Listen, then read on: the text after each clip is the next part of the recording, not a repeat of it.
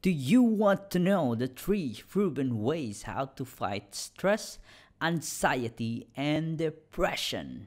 If yes, then this episode is for you.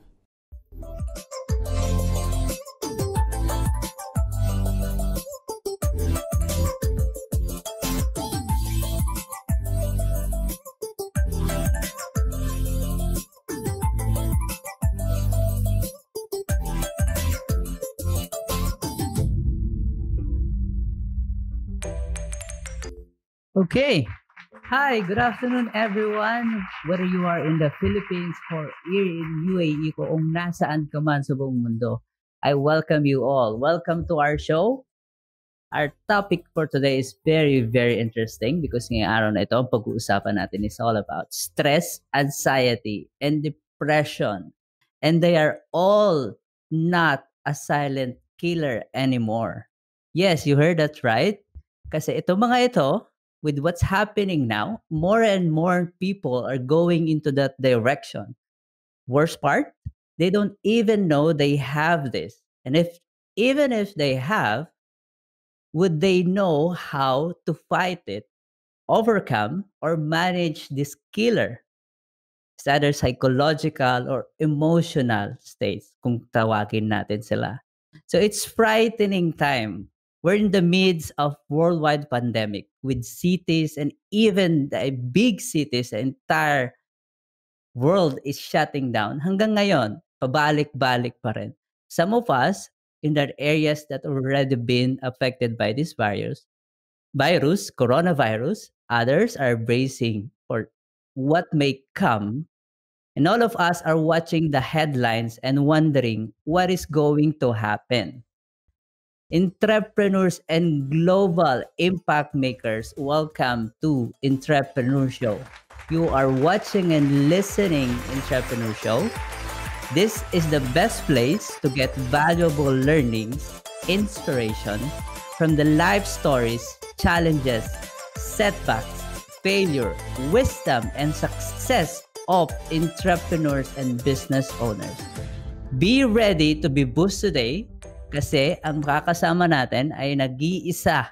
Nag-iisa siya. We are very privileged to have him on our show. He is the first lang naman, nag-iisa at kauna-unahang brain health coach, kung tawagin, certified brain health coach sa Pilipinas. He is also a stress management coach and an advocate of this both and a speaker and a lecturer of this topic. Yan. And later on, we will introduce him more at makikilala nyo siya. So let's all welcome Coach RJ. Hello, Coach. Hi, hello. Hi, Coach. Good Yeah, afternoon. Thank you naririnig ko. for yes, yes, loud and clear. Coach, thank you so much for saying yes to the show, and it's our privilege to have you in our show. And today ang pag-uusapan natin is all about stress, anxiety, and depression. How exciting is that? Ah, Coach, can you give us, a pinaka-brief lang na background kung sino ba si Coach RJ? Where did Coach RJ start? Mine actually started way back 2010. Uh, Oh, 2010. yes, 2010 to 2017. Mhm. I was clinically depressed. So I really had a psychiatrist. Ah, I suffered severe anxiety, yung panic attack level. And mhm. uh, for me that time, hindi masyadong nakatulong yung medication. Right now, I now know na hindi pala yung proper medication yung nabigay. Uh, Yes. Na-shock ako kasi hindi na ako nakatulog. And I Uh-huh. became much more fearful. Uh, for those who are experiencing panic attacks, parang yung sense of impending doom. Parang Mhm. hindi mo alam kung saan ka pupunta. You don't know what's going on in life. Parang bigla ka lang matataranta. It's Mhm. really bad feeling talaga yun. And in 2017, uh, as it, parang I had this mindset, I had this belief, a very strong belief na uh, sa laki ng mundo, may makakatulong talaga sa akin. So I Yes. started looking, I started searching, and I stumbled upon different psychological techniques, and I got certified sa kanila kahit wala akong pera. I just go to the church, I prayed, Lord, kung pwede naman, Lord, if this is your will for me, tulungan mo naman ako kahit wala akong pera eh. Nothing is impossible with you. Uh-huh. Lumabas yung Uh-huh. preacher. And then suddenly, may mga friend ako nung lumapit. Uy, may kilala kaming he's certifying people to be like this. So sabi ko, ano ba yung Yes. matutunan ko dyan? And they said, oh, you can actually learn how to break limiting beliefs. And you can become someone Mm. better. So nasa isip ko, yun yung gusto ko. So Yes. the reason why I got certified in the first place was to actually help myself. And basically, Oh. my first client was me. Mm. So, Mhm. and then, nashock ako kasi after I did it, hindi pa rin nawala. So, I had to look for, okay, mag-master level na ako. And I took the master Huh. level course. Pag-uwi ko, okay, nawala, 3 months, tapos bumalik. Tapos, okay, iba Yes. naman, ano to bago? Semantics na naman. And then, I took the course of semantics. Hmm. And Neurosemantics, yes. yes, and it was okay talaga siya, amazing talaga. And then, after pagbalik ko, andun pa rin. Parang ano ba to, hindi Mm. nawawala. And then finally, Oo. nasa isip ko, okay, I think I'm hitting only one area. Because people always Ah. think that it revolves around psychology. And it does not. Psychology is one part, Mhm. a very big part. Yes. I Mhm. forgot to hit the biology part. So I dwelled into neuroscience. So, you went into that stage talaga, kumbaga. Oh, Ikaw mismo ang nakaranas siya. Wow! That's a good, experience actually. Kasi karamihan kasi pinagdaanan mo na siya, and you are a living testimony to na magpapatunay na lahat ng mga strategies, lahat ng mga technique, lahat ng mga activities na pinapagawa natin effective. pagdating sa oo, are effective kasi you yourself can testify that, and people around you, lalo na mga natulungan mo is, na-treat talaga sila. I mean na-overcome nila yung sarili nilang mga challenges, Yeah. ano. Wow! So dun pala talaga nag-start si coach. Who is there's anyone else who triggers you or inspire you to really go to this stage na gagawin mo talaga siya? Oo, ano, well, Brother Bo Sanchez yung isa talaga. And mga Ano ba? Wow! Chinkitan Uh-huh. Francisco, especially when Uh-huh. I heard them na yung sinasabi nila na it's cliche, yung sinasabi nila, you know what, if you make a career out of your skills and your talents, you actually improve and excel as a person. Kaya, uy, pwede ba yan talaga? Yeah. So, yeah, you make an income at the same time, you're enjoying what you're doing. Sabi ko, uy, paano Uh-huh. ba? So, I went for that. So, Good, good. dun ka pala talaga nag-start coach, so nagmula ka dun sa pinaka-stage na ikaw mismo yung naka-experience, and then someone really inspire you to really go, push ka, dun ka talaga nagsimula, Mm, ayan.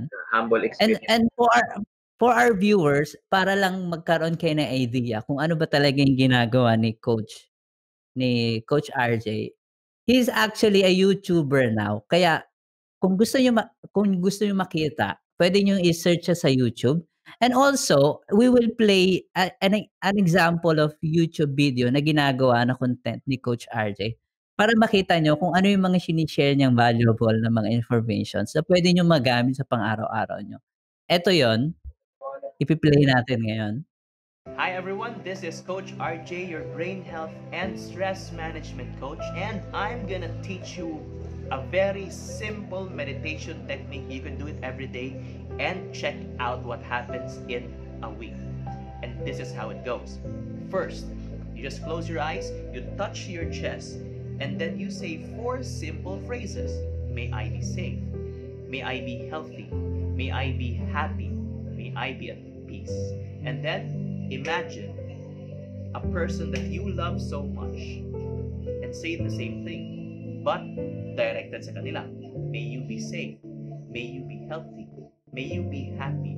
And may you be at peace. Then, third, think of a person you are neutral. So, hindi ka galit, hindi mo naman siya ganun talaga kalap. Neutral lang. Same thing. May you be safe. May you be healthy.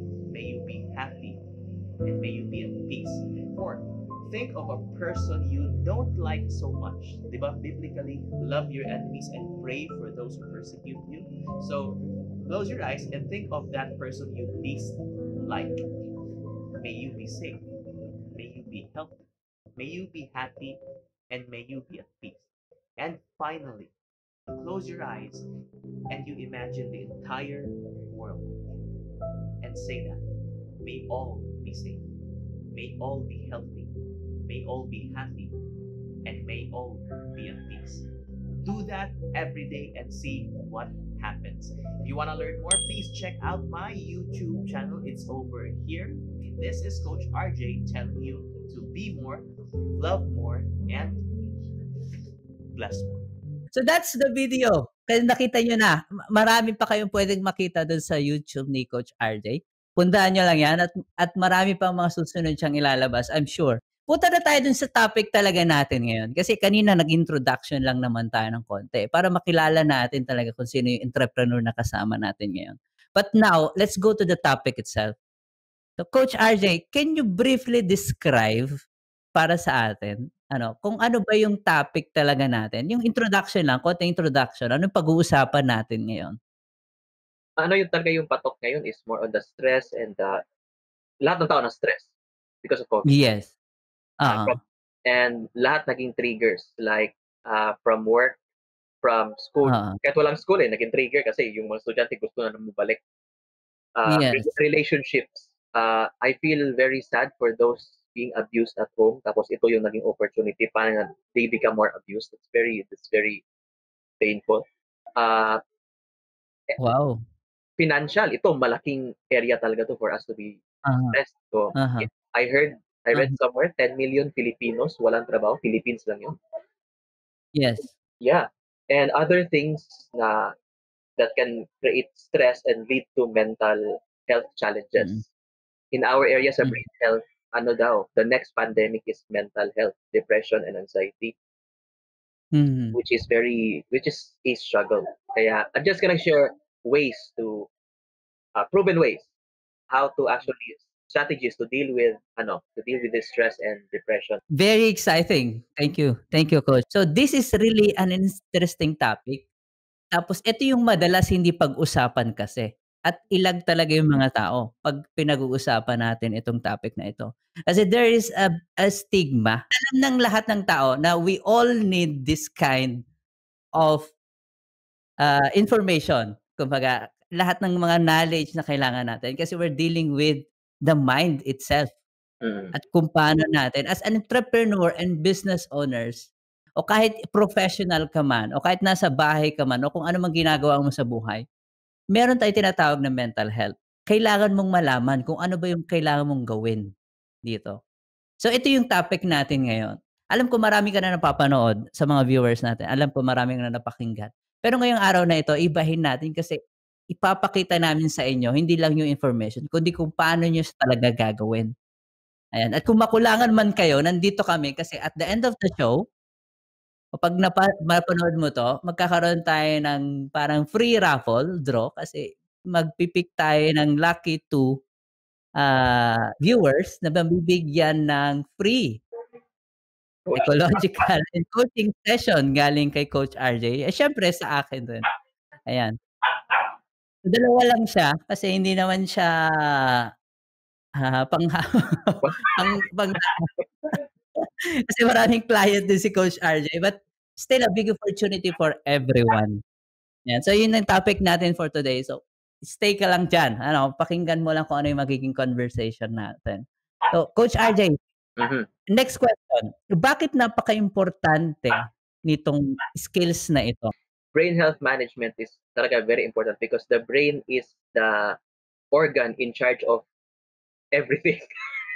Everything. Yes, agree. Yes. Definitely. Oo, tama. Oo.